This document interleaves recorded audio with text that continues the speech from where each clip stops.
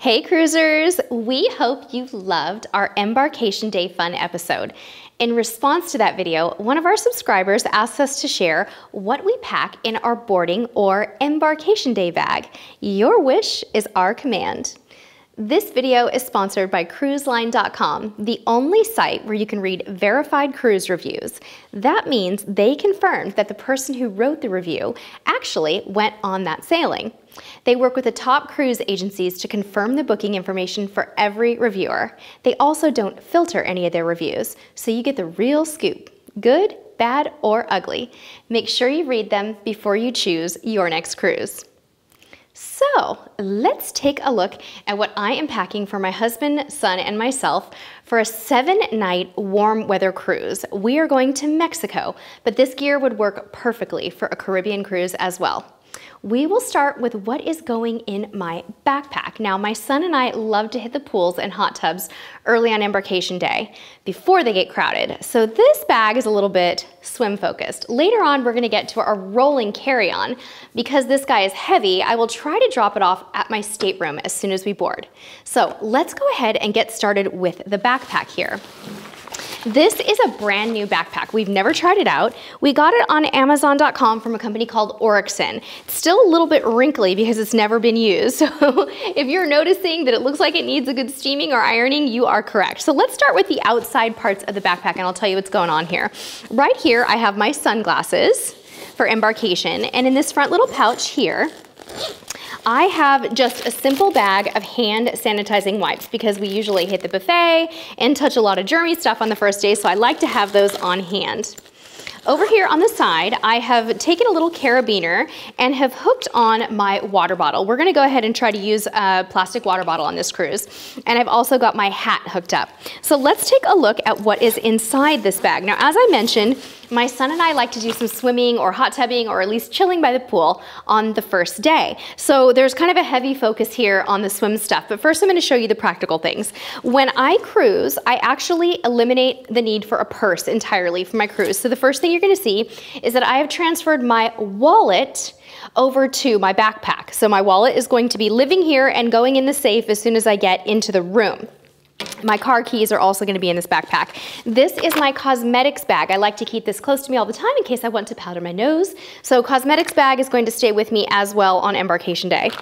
Next up is a bag that I have to keep close to me all the time, and this is our medication bag. If you've watched these videos before, you've heard me say that my little 8-year-old son does have some food allergies. They're not major, but we do have to keep allergy medicine with us at all times. Also in this bag, I have all of the pain reliever you could possibly need for a 7-night cruise. I have Advil. We also have cold medicine. I have some anti-itch cream in here in case somebody got a bug bite, so kind of like a cortisone cream, and some Neosporin type cream, even cough drops for my husband. So lots going on in this bag. Your medicine bag is very personal. You guys can do whatever you want to do with it, but this is just a really good suggestion. So this stays with me at all times. Next up, I have packed 2 of these beautiful Wander wet bags, which are technically wet swimsuit bags. You've seen our reviews on these before. And in this bag right here, what we have is a little swim bag. So I have 3 different types of sunscreen. These are all my little travel sizes for the pool day, right? We don't want to pack the big stuff. I'm going to put that in my big suitcase that I check on the cruise. And then here I have my swimsuit and my bathing suit cover up so that when we get on the ship, we can go ahead and go swimming right away. Now my son is going to have his own little backpack. So he's gonna have his own little swim bag in his backpack. I want him to get used to carrying his own stuff, so that's gonna go there. My second Wander wet bag that I have here is full of some necessities that I like to have on my first day. These little lanyards are meant to put your cruise card in when you get on the ship. So they go right around your neck and you've got your cruise card, and for me it's always a hand sanitizer here, and this is one for my son. So they just punch a hole in it for you and you are ready to put your stateroom key in that. I also have a floating device for my underwater cell phone case. So this is a little floaty that goes on my wrist because believe it or not, your cell phone will sink to the bottom of the pool in one of these cases. We found that out the hard way on our last cruise. I also have some phone chargers for Embarkation Day in case we can't get to our room and get charging things right away. So I've got some cables in here for that as well.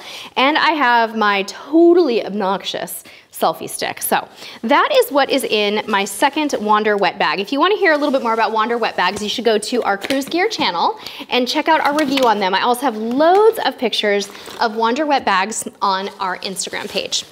Okay, now for the really important stuff, you guys. Passports, cruise documents. These are really, really critical to keep very close to you. So that's why this says important stuff here. So I've got all of our passports, a pen, which is super important to keep on hand. You would be surprised at how many people forget to bring their own pen to sign the health questionnaire and your customs form at the end. So bring your own pen. And here I have my boarding passes for our cruise, and I have my entire cruise contract, and I even have my little wee luggage tags that are going to go in plastic containers on boarding day. So I don't have them in their plastic containers yet, but they're going to get there. So that, my friends, is the entire contents of our boarding day backpack. Now, you'll notice this is a really funky, neutral, boring color. That is because I want my husband to be able to carry the backpack. Now, if I buy the adorable, gorgeous floral backpack that I want, I'm not gonna be able to ask him to carry it for the whole cruise, right?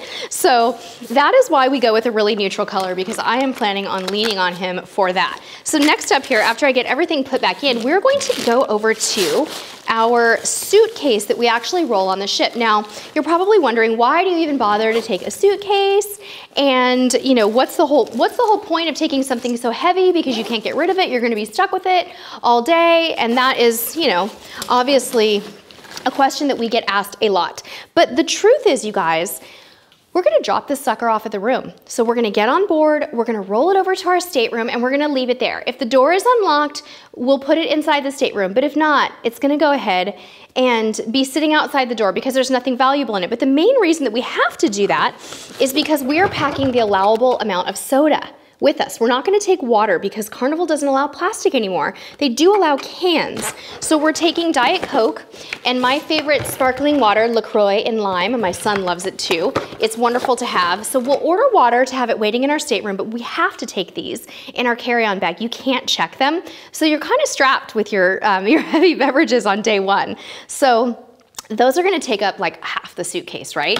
But they're super important. On this side of the bag, I have a few other things. Lots and lots of bags within my bags. You'll notice that's just how I stay organized. This is all of the things I'll need for my hair on the cruise. So lots and lots of clips, bobby pins, hair bands, things like that. And all of the product that I use for my hair has to be limited to a small bag like this. This is a little mini laundry bag. The only reason this is getting packed in the Embarkation Day bag is because it has a little a Tide to Go pen in it and some shout wipes. So if one of us gets messy, if we're eating spaghetti at the buffet and it gets on my bathing suit cover up, I want to be able to access this. So now moving over to this side, can you still see me okay there from the camera? Okay, super. This is kind of my big gear bag. So what we have inside of this bag is probably worth showing all of you guys. We have motion sickness bands. This bag here is full of magnets, a highlighter pen to highlight my daily newsletter, Post-it notes, and a nice big pen to write notes to my steward. And what else? I've got my magnetic hooks and some clothespins in here. You're gonna see how we use these once we get on that cruise and show you how we organize our stateroom. I also have my headphones in there. My travel alarm clock that, if you've been friends of Cruise Tips TV for a while, you know that it's ancient and we're not sure when it's going to die. Actually, it might be dead. Oh my gosh, I think it's dead, you guys. It's dead. Well, we'll have to buy a new one of these before our cruise. And we also have our non-surge, I guess, what would you call this? A power strip extension cord, whatever. This one usually gets through security, so we keep taking it with us.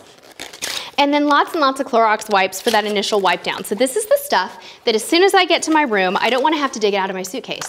I want my stateroom to be ready in case I'm feeling a little motion sick on day one, which I'm usually not. I like to have my motion sickness band. So this is just kind of all the gear, right?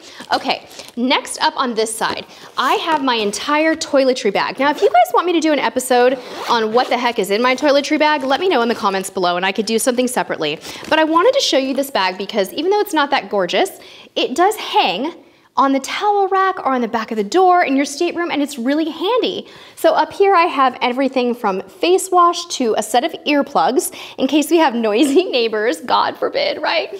To another thing of pain reliever and some facial cream. Here I've got all of my shampoos. I'm trying a bunch of sample packets and different items from all of my beauty boxes that we review over on our Cruise Gear channel. So I'll let you know how I like all of those. Some spare chapstick in here, Q-tips, cotton balls, things like that. And down here, you can probably see a little tiny bit better that I have toothpaste, deodorant, baby powder, razors, floss, and a bar of soap. So this is pretty much it for the toiletries on this cruise. This is a 7-night cruise. So, you know, a week, you need a good amount of stuff, but you don't need to do a whole lot of overkill. Next up is a super important bag. Now this is a change of clothes for everyone in my family. So let's just say our luggage gets delayed and we don't see our luggage before dinner time.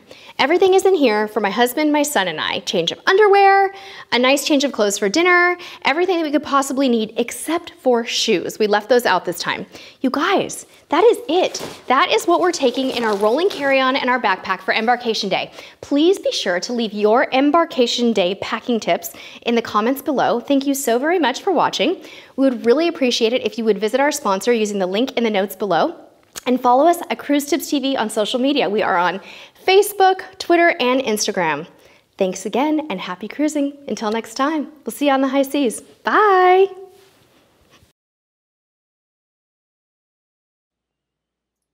Hey, click me to subscribe. Is that funny?